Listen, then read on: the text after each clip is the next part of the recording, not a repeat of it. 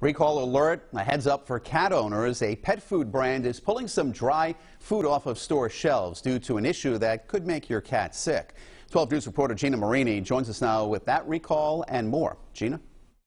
IKEA is recalling several dishware items. Hundreds of thousands of bar stools and chairs sold at Walmart are being recalled. And a popular pet food brand is recalling select lots of cat food because it could make animals sick. Cheyenne Products recalls about 795,000 folding metal chairs and bar stools. The Consumer Product Safety Commission says the weld connecting the seat bottom to the legs can break. There have been 41 reports of welds breaking and 19 injury reports. The recall involves the company's Mainstay folding metal padded bar stools and chairs sold at Walmart between January 2014 through April of this year. Contact the company for a refund. IKEA is recalling about 148,000 bowls, mugs, and plates.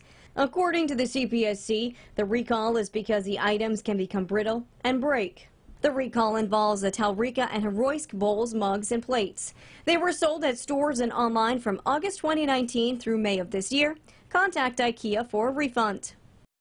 Natural Balance Pet Foods is recalling specific lots of its dry cat food. The Food and Drug Administration says the recall is because the food could have a potential salmonella contamination. The recall involves its 5 and 10-pound bags of the LID Limited Ingredient Diets green pea and chicken formula dry cat food. The lot and UPC codes can be seen on your screen. You should either throw the food out or you can get a refund.